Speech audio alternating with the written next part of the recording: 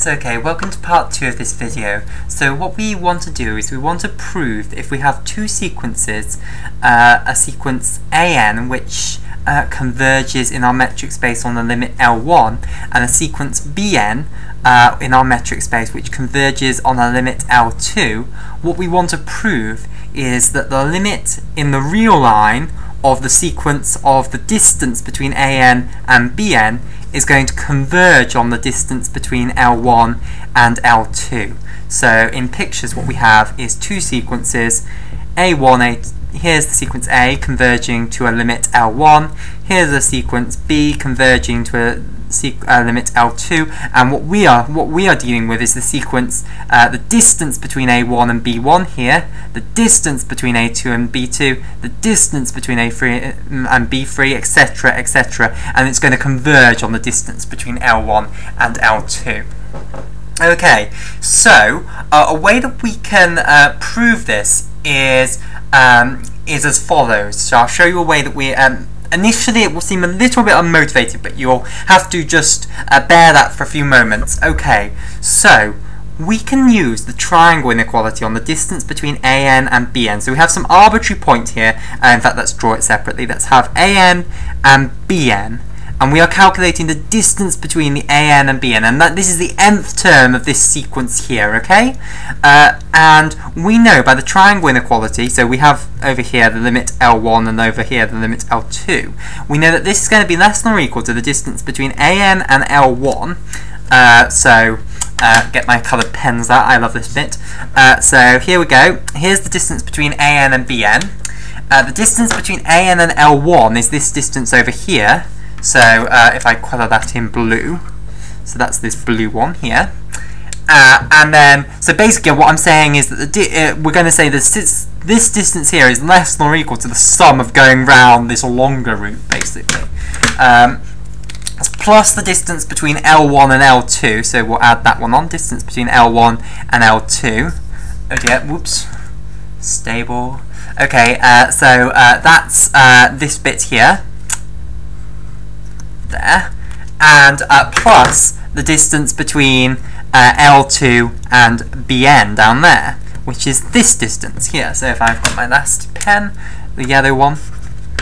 Okay, so there we go. That is that's how we're using the triangle inequality. So this sequence, basically, the distance between AN and BN is always going to be less than or equal to this sequence. This is also a sequence. We could view this as a sequence. The distance between L1 and L2 is fixed, but AN and BN vary as the sequence goes on, as n gets bigger and bigger. So we could view this as a sequence. So basically what we have is, if we draw the real line here, we have our arbitrary point, our nth term of this sequence up here, and then we have our nth term of this sequence. So let's call this sequence Sn, and let's call that sequence Tn, the less important one, and let's call this one Sn. So this is the nth term of the sequence Sn, and above it is the nth term of the sequence Tn, which is always going to be greater than or equal to, potentially they're equal to. But what that means is, if the terms of this sequence are always less than or equal to the terms of this sequence, then the limit of this sequence has to be less than or equal to the limit of this sequence. So we get that the limit of Sn as n approaches infinity is less than or equal to the limit as n approaches infinity of Tn. And basically, if these terms are bigger than these terms, are bigger than or equal to these terms forever, then it implies that, because that's true for all n, then it implies that that this sequence must converge on something greater than or equal to the limit of this sequence. Because if the limit of this sequence was bigger than the limit of this sequence, then it would lead to a contradiction of this being true, basically, because there would be some point after which this was not true.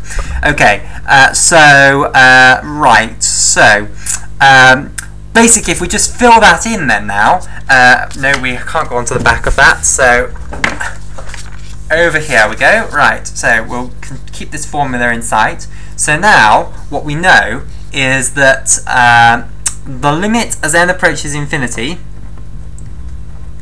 of the distance between AN and BN here, this sequence, is less than or equal to the limit as n approaches infinity of this side, basically, the distance between an and L1, plus the distance between L1 and L2, plus the distance between L2 and Bn. But it's a basic property of the sequences of real numbers. So recall from your first initial course in real analysis that we can split up this sequence into the limit as n approaches infinity of the distance between an and L1 plus the limit as n approaches infinity of the distance between L1 and L2 plus the limit as n approaches infinity of the distance between L2 and Bn.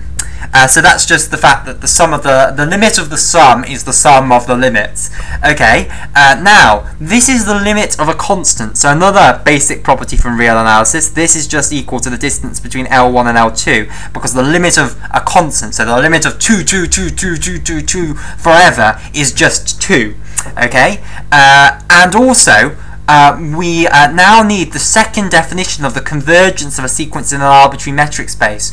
So remember, one of the definitions of the limit as n approaches infinity of this sequence an being equal to L1 in our abstract metric space was to say that the limit as n approaches infinity of the sequence of real numbers, which is the distance between an and L1, so you can construct a corresponding sequence of real numbers, that limit has to be equal to 0. And similarly, so basically this implies this, and similarly the limit as n approaches infinity of Bn being equal to L2 in our abstract metric space implies that the limit of the corresponding sequence of real numbers, which is the distance between Bn and L2, that is also equal to 0. Okay, so we can fill those two things in, that this is equal to 0 and this is equal to 0, and we'll get that the limit as n approaches infinity of the distance between an and Bn is less than or equal to the distance between L1 and L2. What a anticlimax. We were hoping it was going to be equal to, we've got less than or equal to, so we're halfway there. Now what we do is we do the same thing but from the other one's perspective. So basically we go back to this picture here, and instead of saying that the distance between an and Bn, which is this one here, is less than the sum of the distances around here, instead we say that the distance between L1 and L2 is less than or equal to the distance of going around all the others, the sum of the distances around the others. So basically we use this picture again to say that the distance between L1 and L2 is less than or equal to the distance between L1 and An plus the distance between An and Bn plus the distance between Bn and L2. Okay, so let me just add the colours to make it more convincing. The distance between L1 and L2 is that colour, that distance there. The distance between L1 and An is this blue colour. The distance between An and Bn is this colour. And the distance between Bn and L2 is this colour. Okay, so that holds true by the triangle inequality of metric spaces, so I can apply that result. Now, I've got this sequence here. This is a sequence, and I'm saying that it's greater than or equal to, at every single point, if we draw a real line, basically I've got some number here, the distance between L1 and L2, and I'm saying I've got a new sequence here, which we'll call, what letter haven't we used? We'll use un.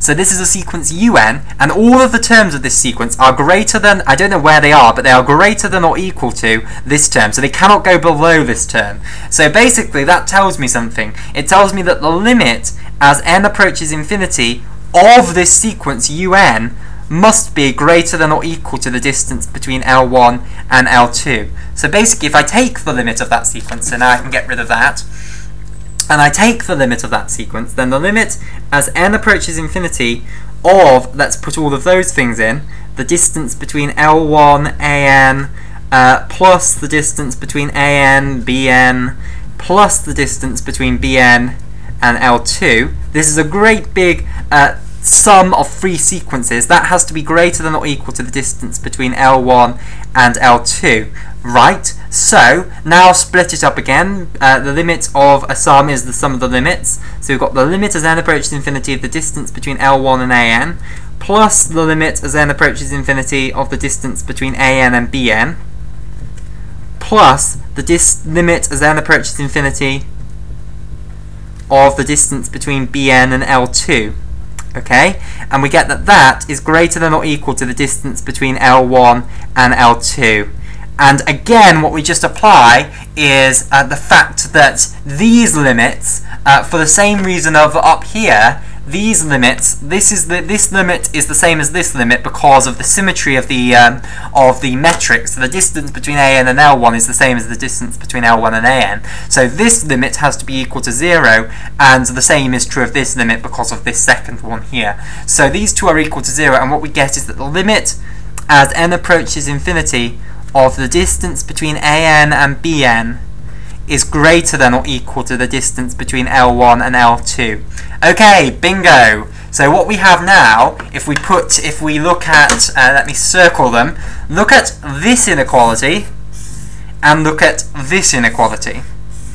I have that this limit of as n approaches infinity of the distance between AN and BN is less than or equal to the distance between L1 and L2, and down here I have that the limit, this exact same limit, is greater than or equal to the distance between L1 and L2. There is only one way that both of those statements can be true, which is that the limit as n approaches infinity, oh dear, what happened to that limit?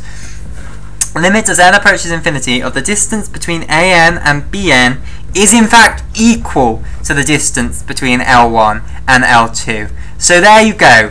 If you construct that sequence, this sequence of real numbers, which is the distance between each of the terms in those two convergent sequences A and B, then basically it will converge on being equal to the distance between the two limits of those sequences. And that's one of the few things that we can do if you give me two sequences, because I cannot add them together, I cannot multiply them by scalars. None of that is yet defined on our abstract metric space. We will need algebraic structure to go any further.